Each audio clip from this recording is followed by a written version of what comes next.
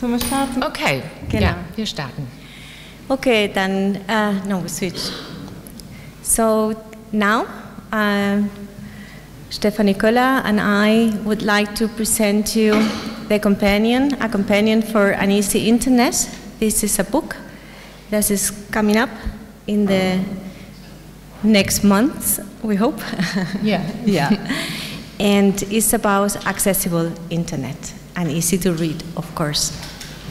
When people talk about accessible internet, there are two aspects that always come up.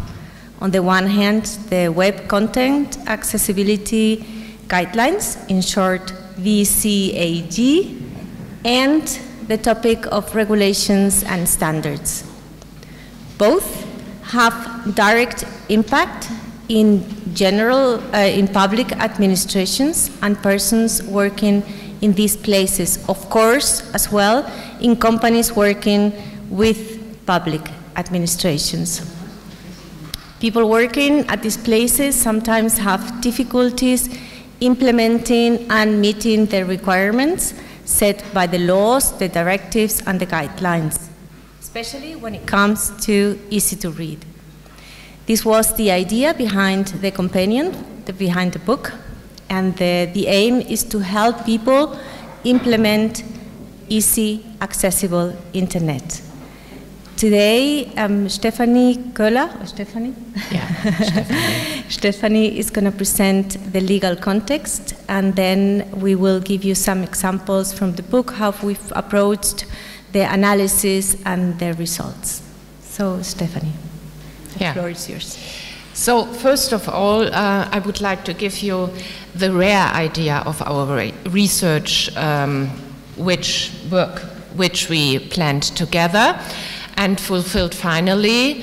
And I want to mention with Ms. Janina Spang, because she validated a lot of criteria which we found in easy to read and as which align technical criteria.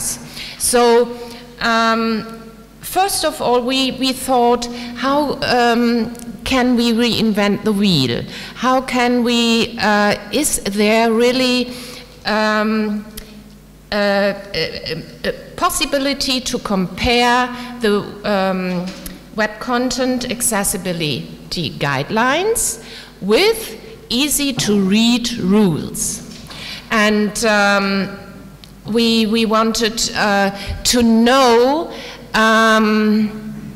by this, is there any regulation given by the EU over directives or something like that, which make our research interest useful for society?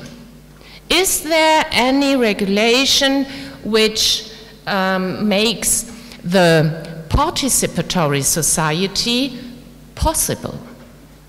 And therefore, first of all, we thought, yes, of course, we have the web accessibility content guidelines.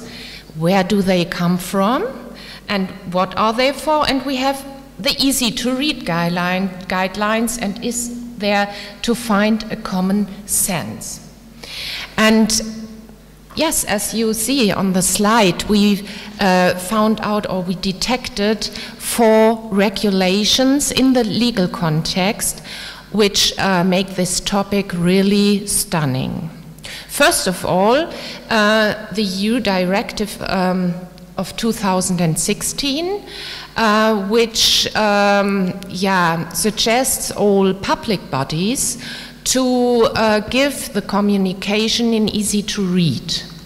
So, and that on websites, and it's a kind of rare information. You know, the All About Us site, the navigation, and further informations which might be of interest. And we thought, okay, that's a start. That's a start in legal communication. And second, we found the EU Directive 2010, which regulates offers audiovisual media's regulations, which are of interest because of the interoperability every mankind needs. I want to have access, I need a criteria for interoperability. So that a user can use a website, let it call me efficient, effective, and satisfying. And therefore we have this EU directive. Then we found the e-government action plan. And this is really important to follow the citizen rights, because each mankind has the right to fulfill them. And this is legal communication. This means all the data storage, then all e-procurement, and to fill in forms. Forms like, dog tax form, that I'm able as a citizen to say, okay, I have a dog at my home and I want to pay the money for it. And therefore, the access to this is of importance. And there are much more forms to fill in.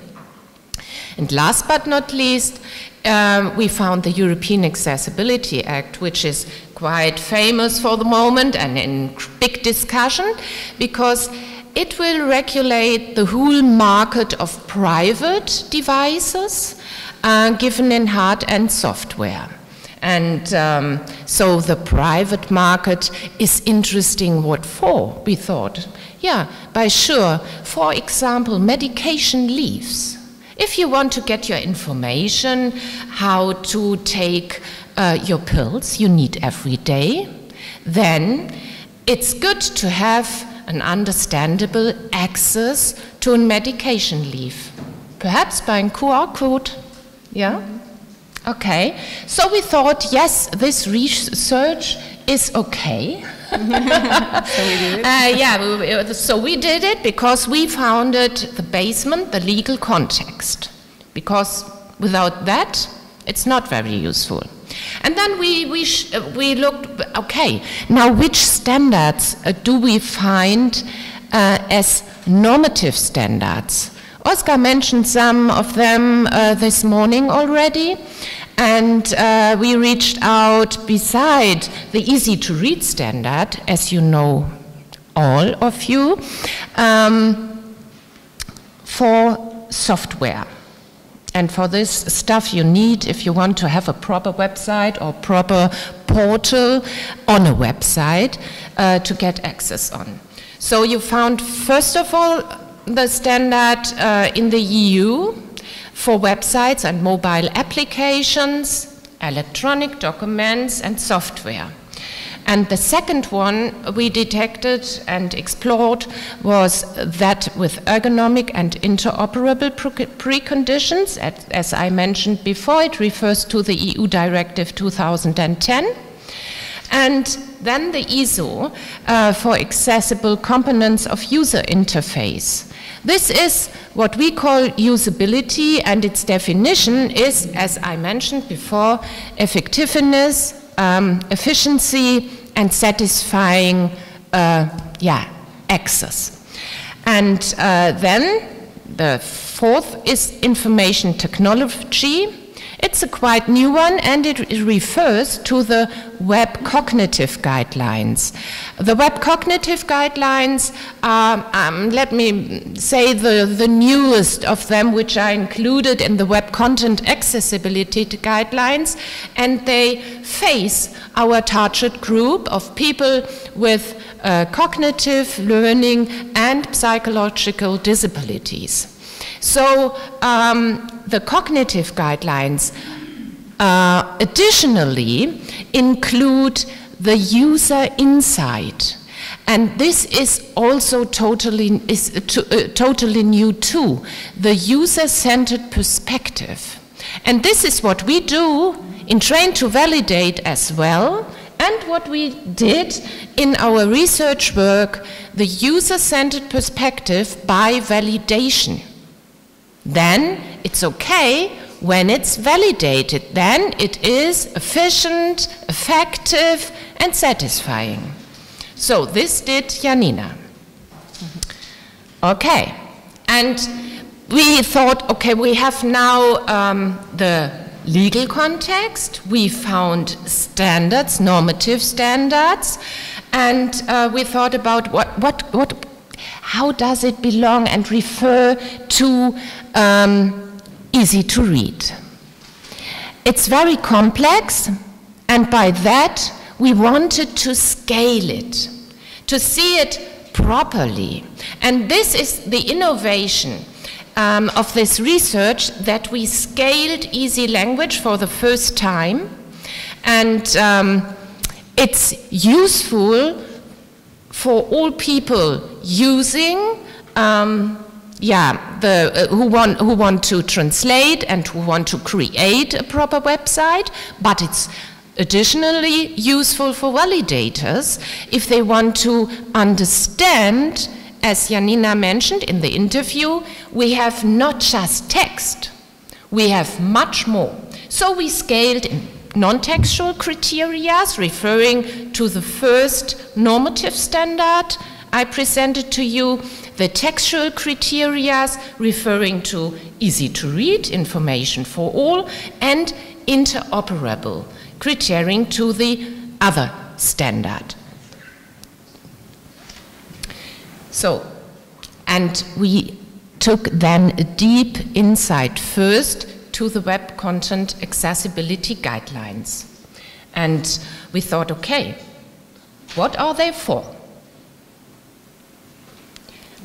Is it you to present or me? It's, yeah, okay, I can do it. So we have perceivable, 4 principles: perceivable, operable, understandable, and robust. And as you might know, we have 9 user accessibility needs in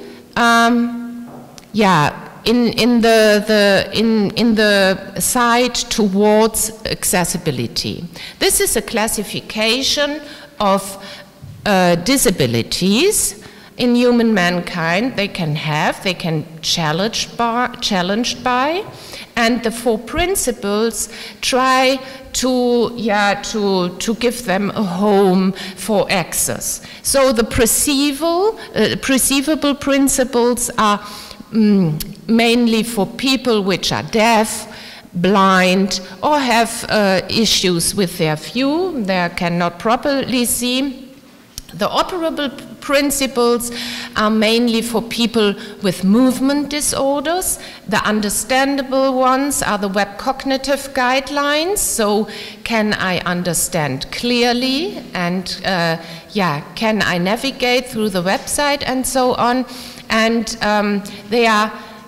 the robust ones are very cool ones, which are not really related to easy to read, but we need them because they mean that anyone can get informations without of loss, independent from the user interface you prefer.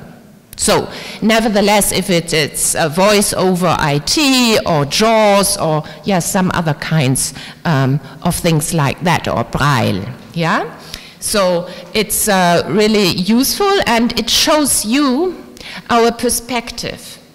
It's not the perspective we took just for people of our target group, which are challenged by one disability. We took the perspective towards people we mostly find they have a disease or a disability accompanied by a comorbidity or another disability. So let me call it the holistic view. We not just scaled, we also had the holistic view. So, and what did we do with this knowledge? We tried to figure out a kind of minimum requirements of maximum accessibility caused by this complex research work. So, what does it mean? How is the definition for minimum requirements for maximum accessibility? First of all, access for all people. So we need a minimum standard for all 9 user accessibility needs. Then it must be interoperable to prove that it's, let me say, accessible, that I can use it independent from my user interface I choose. And third, it must be usable, and that by the user-centered perspective. And this all gains together a minimum requirement for maximum accessibility. And then we said, okay, let's scale, create, and approve. And we found an assortment of criteria in several standards, A, AA, and AAA criteria out of the Web Content Accessibility Guidelines. Mostly the AAA criteria are to be found in the Web Cognitives. And then textual criteria, like the easy-to-read guidelines, and interoperable criteria for the usability, to prove the usability. And then something very cool happened.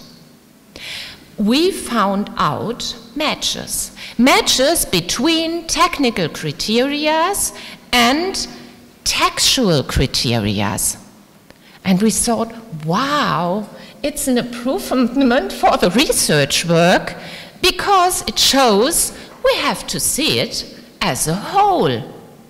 It was quite right to say, yes, we put the things together, we think about the Web Content Guidelines in behalf of easy to read. And yeah, this makes me goosebumps, you know.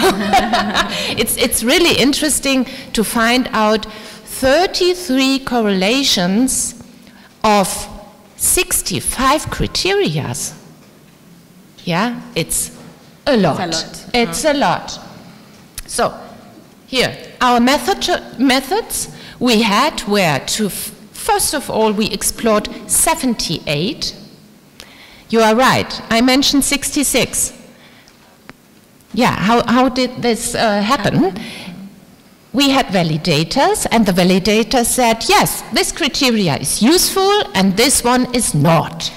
And we had not just Janina, we had, as you know, here in Munich is a big center for people with learning disabilities, which have accompanying disabilities or comorbidities, the Pfennigparade.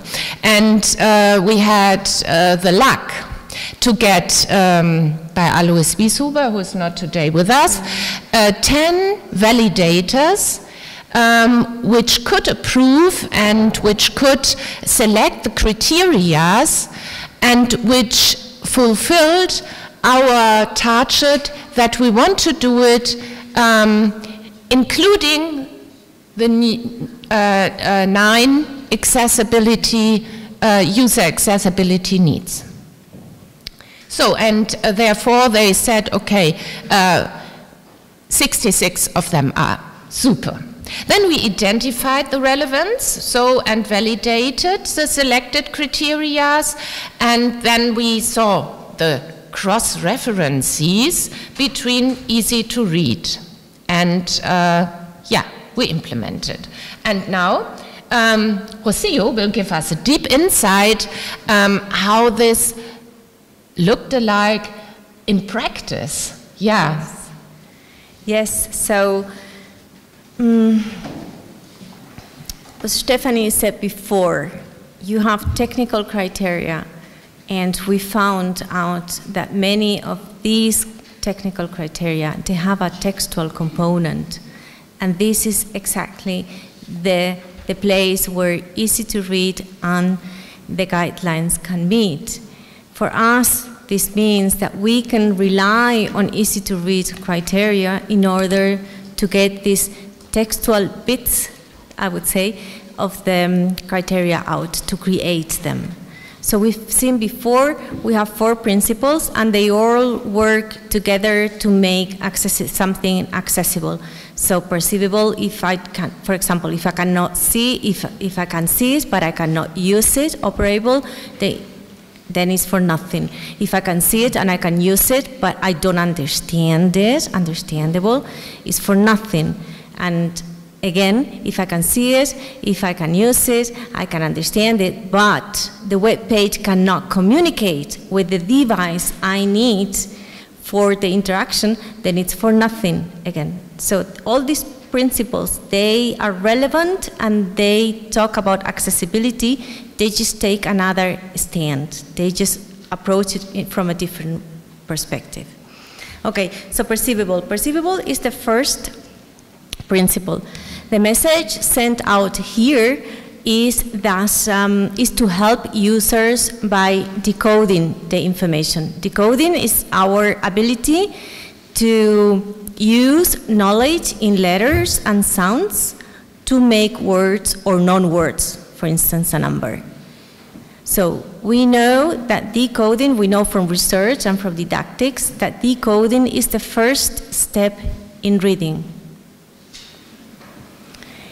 This principle has 4 guidelines and 29 criteria. The idea behind the guidelines are that we have to offer, in a web page, we have to offer at least 2 channels. So if I'm sending out information through a visual channel, I have to provide an alternative that can be, for instance, be read out loud with a screen reader to a blind person.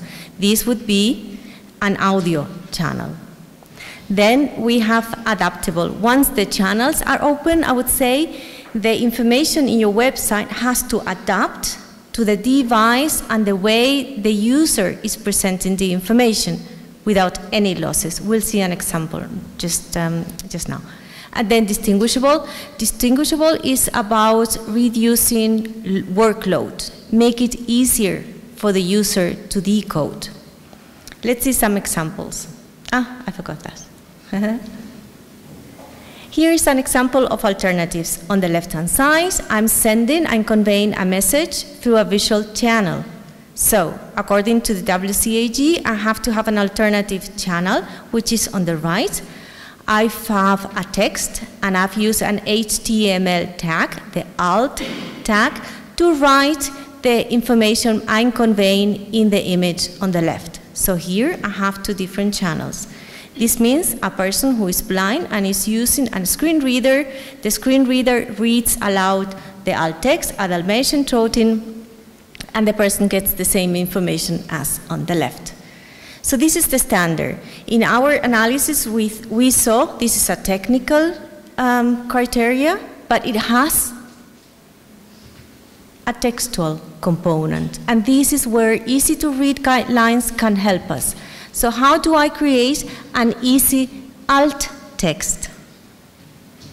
Well, I just take the recommendations from easy to read within the limitations of an alt text and create it. For instance, this is, in this case, I wanted my participants to know that a Dalmatian is a dog, but because I think not everybody knows that, and it was very relevant for that presentation, and it was relevant to know that a Dalmatian is white and has black spots. So this is why I put these 2 information pieces in my alt text. Again, within the restrictions of an alt text it has to be descriptive, has to be concise. Shouldn't be longer than 120 to 125 characters. You shouldn't have any line breaks. You should use punctuation. Why? Because the screen reader pauses. If I write a full stop, the screen reader will pause and continue reading. This is important when conveying information as well. And then I will have another presentations, I hope, in my life, where I say, I like the picture, but I'm not conveying any information. In those cases, how do I solve it? Well, I just leave the content of the alt text empty, as I've done here. Then we said adaptable. Again, once the information is coming through the channels, the information has to adapt to the device I'm using. If I'm using a small phone or I'm using a big computer, in this orientation, that orientation, there can't be any information lost on the way. And most importantly, also the relationship between the information pieces. A heading has to be clearly a heading in my small phone, as in the computer. If there is a picture related to that heading and to that text, this should come across. That is adaptable. And then distinguishable, this is all about reducing overload. I think for us, creating easy distinguishable, I'm just going to jump, is quite easy because we have so many recommendations from easy to read. And then you see, make a good contrast, use bigger fonts, separate the lines. This is all something that we know from our daily easy lives. And of course, if an element in the web page is active, like here, the send button, then make it visible, make it clear, give it the focus and make the focus clear. Okay, so the result of the analysis, out of 29 criteria, 23 were considered by experts and validators as relevant for easy-to-read users. 5 are technical, and out of 18, we found 17 which have a textual component, and we can find help in the easy-to-read guidelines that we already have. Okay, I'm going to see. Ooh. The next principle is operable. This is all about, making possible to use the website, right? And how? Do it in different ways, in the way the user wants to do it, and at the pace the user wants to have. 5 guidelines, 29 criteria as well. The basic ideas behind operable are, first of all, everything has to be accessible and usable by the keyboard. I really have to say this. We buy computers, and you get a mouse, you get a keyboard, you get a screen, and then you go to the internet, and you can only use the mouse. And I say, why did I get the other things as well? And this is all about this. There are people who can only access content through the keyboard, so please make everything accessible through keyboard. Enough time, give the users time. And if you cannot, sometimes for safety reasons, you have to have a timeout, then you should warn the user and tell them how to stop the timeout or what happens after the timeout. My bank does that. I'm only allowed to be inactive for 15 minutes, and after that, they kick me out, right? That's okay, it's a safety feature. But then tell me what to do and what's going to happen. Is what Janina was saying before. Just let it be predictable. I want to know what's going to happen. No context changes. Being in the internet also means being healthy, not causing any harm to people. And this is all about this flashing and blinking stuff that may cause seizures. Navigable, we've said before, let the people know where they are, how to find things, and how to use things that is in an easy way. Input modalities is very related to the one we had before. They should choose how to enter information. This principle is very technical, so the results are not surprisingly. We have 23 criteria out of 29. They are relevant, 17 are technical, and only 7 have a textual component. And for 6 of them, we had a reference or a help in easy-to-read guidelines.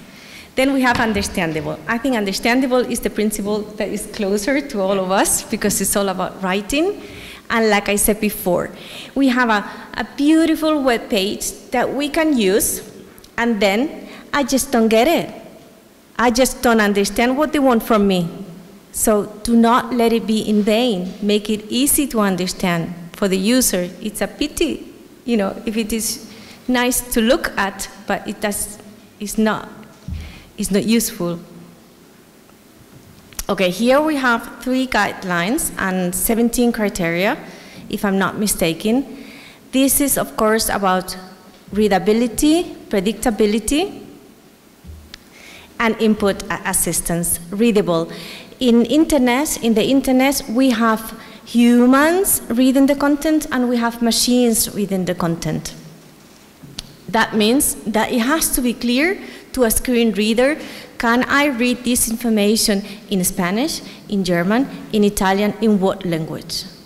So this is one side of it, and the other side of it is the readability that we know from the normal test. And here we find recommendations that are known to all of us in all languages.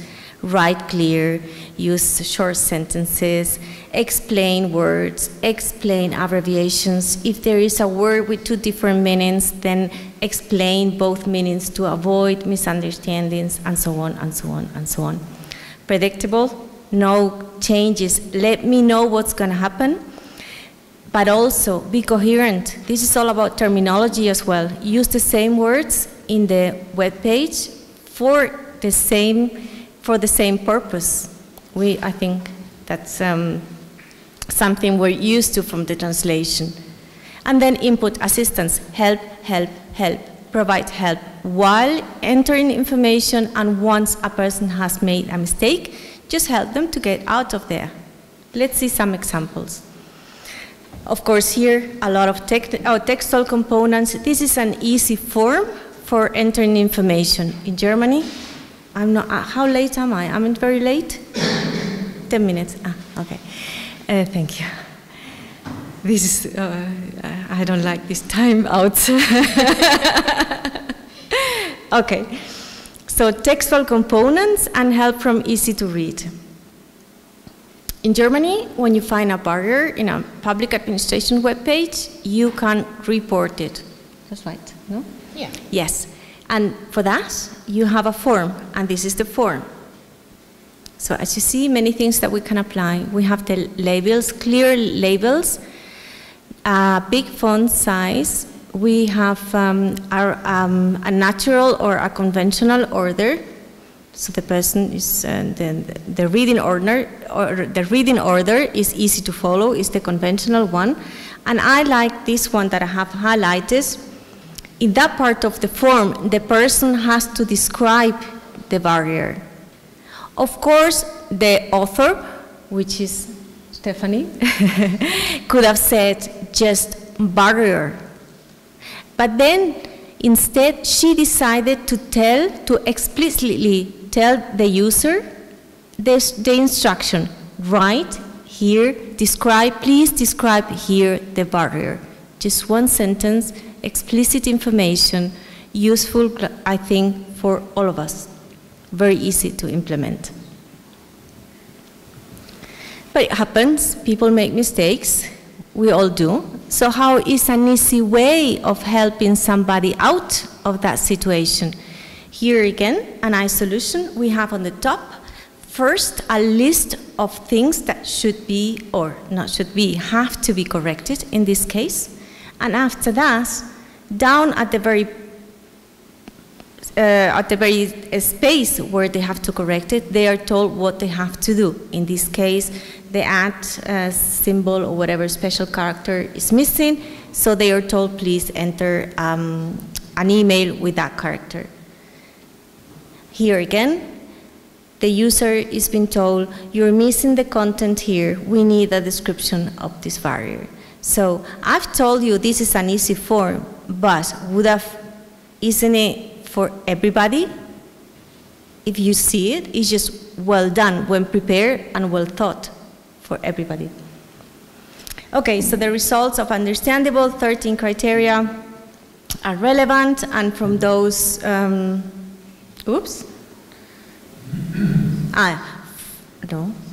4 are technical. I think I didn't, no, I know.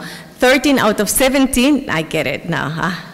13 out of 17 are relevant, 4 of them are technical, and 13 had a textual component, which is, you know, understandable. It was predictable.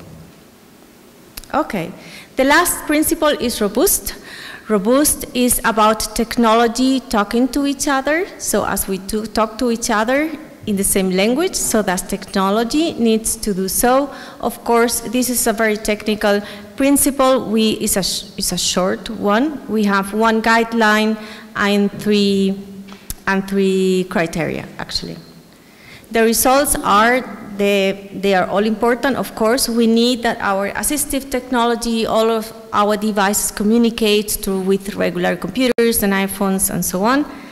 None of them has a textual component, although I would say, for instance, for status messages, when something happens and they have to send out a message, this has a textual component and can follow the easy-to-read guidelines, so that's why we made that note.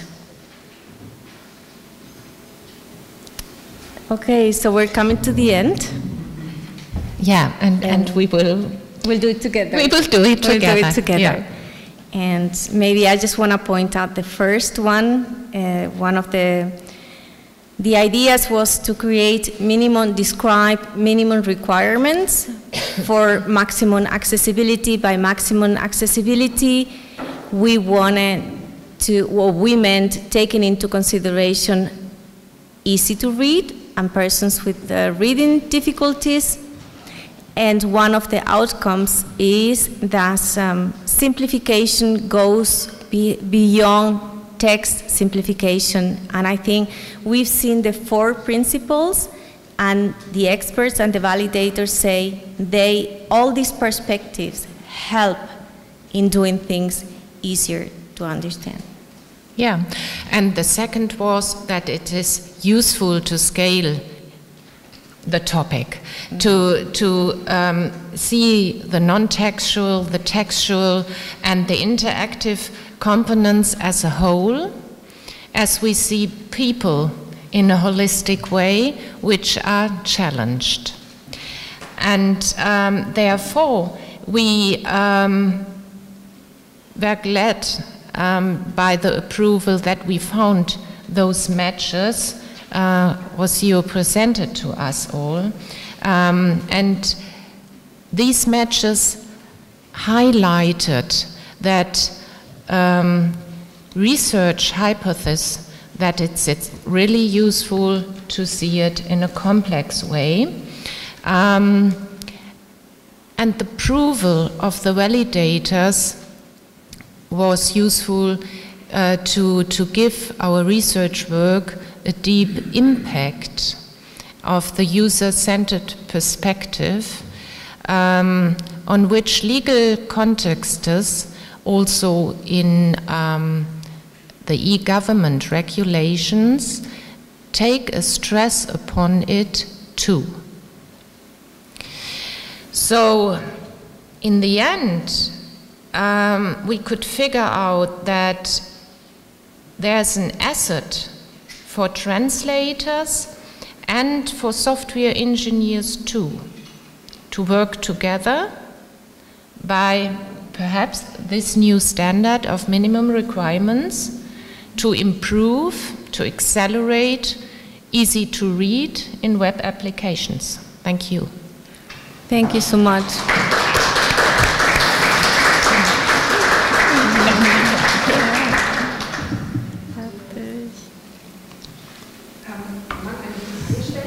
Ja, natürlich. Du kriegst sogar ein Mikro. Ich darf das nicht machen, warte. Ich muss es erstmal ausmachen. Danke. Und zwar habt ihr gesagt, es ist wichtig, dass ich eine Internetseite auf verschiedenen Geräten gut lesen kann, ne? Auf dem Laptop, auf dem Tablet, auf dem Handy. Es gibt eine Richtlinie der leichten Sprache, die sagt, jeder Satz sollte in einer neuen Zeile stehen. Das habt ihr ja auch gezeigt.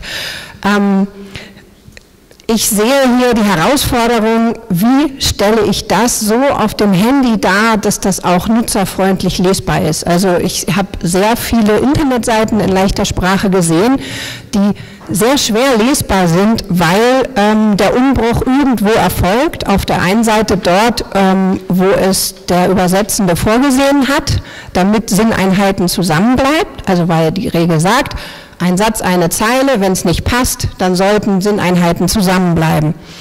Auf dem Handy habe ich dann den Umbruch irgendwo und dann nochmal da, wo halt kein Platz mehr ist. Am Ende habe ich ein Wort nur vielleicht alleine, also es ist sehr, sehr unstrukturiert, unharmonisch, schwer zu lesen. Ja, habt ihr eine Lösung für dieses Problem? Ja, also wir in der Theorie, die Techniker in der Praxis, und das nennt sich Skalierbarkeit. Also jede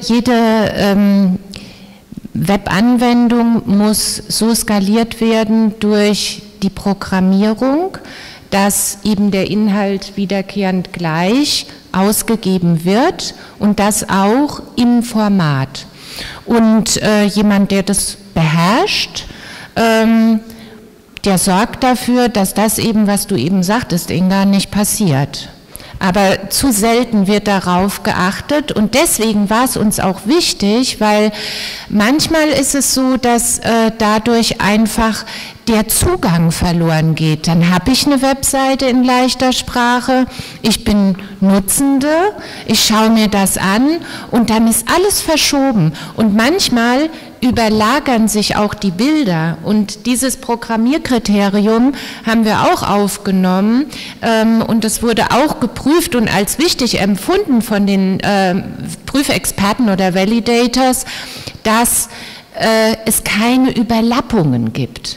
Also du siehst diese Überlappungen oft bei Schrift, du siehst die aber auch tatsächlich bei Bildern und Schrift und dann kannst du einfach den Inhalt nicht mehr wahrnehmen. Zumal ja besonders viele NutzerInnen mit Lernschwierigkeiten übers Handy das Internet nutzen, wenn. Ja, also theoretisch ist das schön, dass ich weiß, ein Programmierer kann in jedem Gerät und sollte genau anpassen, wo welcher Satz umbricht. Pragmatisch ist es ja leider so, in der Praxis wird es oft nicht gemacht und wird auch gesagt, also da haben wir jetzt auch gar nicht die Möglichkeiten für, wir haben ein Content-Management-System, da können wir nur die Texte einfügen, wir haben leider keinen Programmierer in-house, auch keine Mittel mehr, das nun nochmal zu beauftragen, die Internetseite ist ja nun, wie sie ist. Was mache ich dann? Sage ich dann, okay, ideal wäre das, Alternative, wenn das nicht möglich ist, dann sage ich, ich mache doch keinen Umbruch nach dem Satz, sondern dann lieber einen Fließtext, damit er auf dem Handy auch lesbar ist. Also, ne, wir haben eine Anforderung und was machen wir, wenn die Realität, wie es nun leider oft so ist, nicht perfekt ist? Also, ich bin kein Techniker, aber ich glaube, das Problem können wir tatsächlich nicht lösen, weil es muss responsive sein, das heißt, du musst es eben auch klein sehen können, ohne Verluste. Ja, das schaffen sie. Aber wenn ich dann dazu dermaßen zoome, dann habe ich eventuell nur ein Wort pro Satz.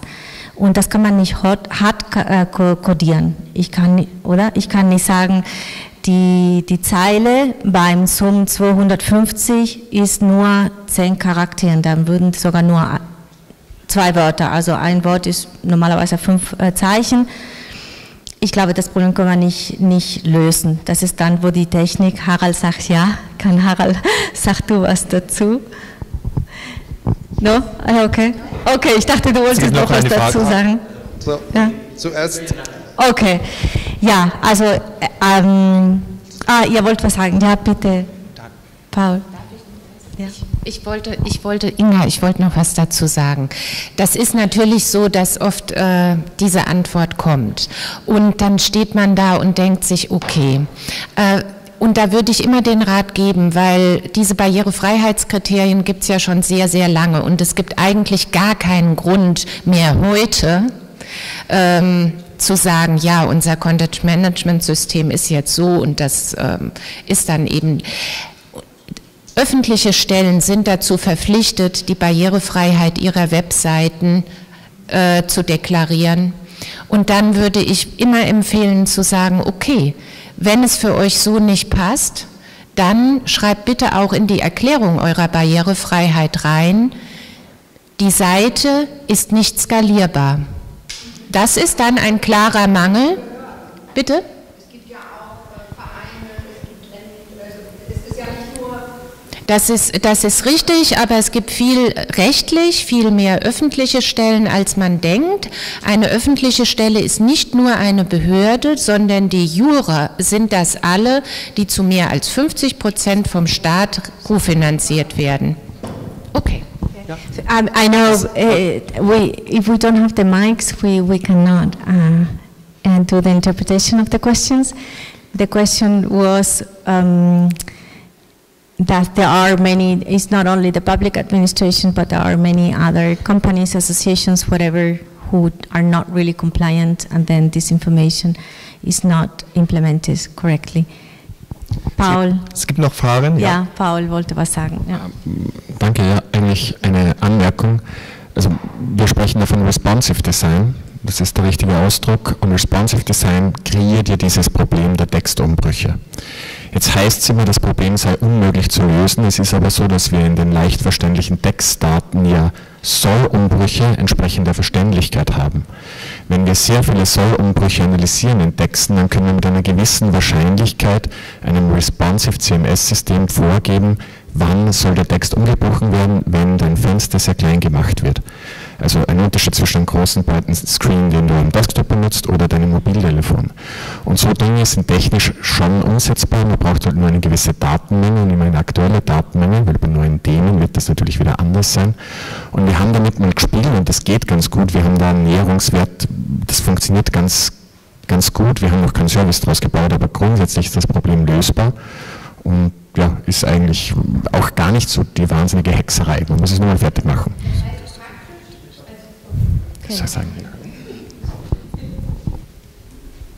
Also praktisch. Ich bin Übersetzerin. Ich mache meinen Text und ich merke, ich markiere zum Beispiel gelb Sollbruchstelle, damit dann die Programmierung in HTML dort das einbaut, dass es in der Mobile, also in der, ja, ich glaube.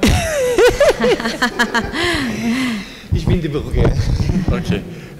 Wir machen einen SaaS-Service, der in dein CMS eingebaut wird und die Texte einfach verarbeitet. Und wenn das Fenster zu schmal ist, das heißt, wenn er weiß, du hast nicht einen breit genugen Textbereich, dann bricht er entsprechend der Erfahrung, der Verständlichkeit. Das kann scheitern, das scheitert dann wahrscheinlich auch in 30% aller Fälle, aber in 70% aller Fälle kann es funktionieren.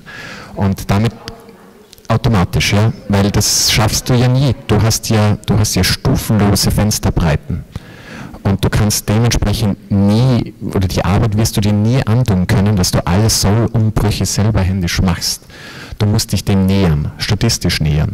Und das ist grundsätzlich möglich. Ja? Also. Ja. Vielleicht Paul Meyer wird uns später über künstliche Intelligenz, man hört das schon raus, dass er hier ein Experte ist. Und ich glaube ein bisschen, ich bin ganz bei dir, bei euch, und das Problem ist, glaube ich, was du sagst, Inga, es ist vielleicht umsetzbar, möglich, aber wie viele Leute in wie vielen Stellen können diese Umsetzung machen? Und ich glaube, die Erfahrung, so wie ich dich verstehe, ist, dass viele das nicht umsetzen können und tatsächlich bleibt es responsive, so klassisch responsive, dass man es größer machen kann, aber das Thema Umbrüche wird nicht gelöst. Also das ist echt ein schönes Thema, um ein Buch zu schreiben, ein Projekt zu machen, weil der Bedarf ist groß. Diese technische, wir haben heute die textuelle Seite, aber die programmatische Seite, wie machen wir das programmatisch, sodass sowas nicht passiert, die ist, glaube ich, noch sehr in den Anfängen. Aber dann erzählst du uns später noch mehr. Noch eine kurze Frage? Ja, vielleicht auch nur kurz In English, bitte? Eine Anmerkung dazu. Das eine ist die quasi AI oder künstliche Intelligenz basierte Umsetzung auf der Ebene der Technologie. Das andere ist die intellektuelle auf der Ebene, was müsste der Kunde brauchen. Was aber noch ein ganz großes Problem ist, ist die Umsetzung dieses Change-Prozesses. Und an dem hapert es an den meisten Stellen. Das heißt, das müssen wir einfach berücksichtigen. Erstmal aus dem Geschäftsmodell eines Unternehmens oder auch einer Organisation, schaffen es die meisten nicht, so etwas schnell umzusetzen, weil es braucht Medienkompetenz und es braucht die Änderung eines bestimmten eingebauten Ablaufs. Und an dem, würde ich sagen, ist die größte Hürde, ja, weshalb wir, glaube ich, immer sehen müssen, wie kriegen wir so eine 80-20-Regel hin und was ist sinnvoll. Dankeschön. Also das würde ich ganz gerne auch nochmal unterstreichen und das zeigt aber auch, wie weit wir zurückliegen, weil die ETH Zürich dazu schon vor, ich glaube, 10 Jahren eine Nature oder Science Publikation gemacht hat und gesagt hat, es ist ganz bedeutsam, dass Unternehmen heute, also vor 10 Jahren, so etwas ausbilden wie eine Knowledge Society. Dieser Artikel ist auffindbar und es ist erschreckend, aber es ist genauso wie mit den Menschenrechten, die in der UN-Behindertenrechtskonvention getroffen wurden und vereinbart wurden und auch eben mit der Umsetzung der digitalen Barrierefreiheit. Es geht eben sehr langsam, aber es ist wichtig, dass wir beharrlich bleiben. Ja. Eine kurze letzte Frage. Ja. Yes, okay. I hope there was not anything left out of the translation when I was listening. But do you consider 3 aspects of the wording of the sentences? One is text wrapping, meaning that one sentence that is usually in the same line can have a different visualization than a new line, and also a different visualization than the paragraph. So meaning that in the design itself, there can be three different options of somehow letting the user know where the information should be meant together or not. So basically, then 3 aspects. Do you consider all 3 of them? Well, I think we have to consider, I think this is Inga's point, because each of them, as you describe, have a different purpose. And this is part of the message you're sending. So if I have to leave, this is why we say leave space between paragraphs, because one idea is in one paragraph and then you have another paragraph with another content, and the same thing with the lines, it's like that's probably more decoding, helping to decode than separating ideas. And so, but the problems remain the same. If responsive cannot take all these things into consideration, then this information is lost. We're all about adaptable. What we're talking here is when I receive the information, if I have a simple way of seeing the information, I have to receive it without any losses. And what we're saying just now, this is our losses of information. So technically, I don't know, maybe Paul can say more about that, but I see it very similar. The problem is very similar. You just have more cases. Did you take those into consideration as well? Is it possible? Paul?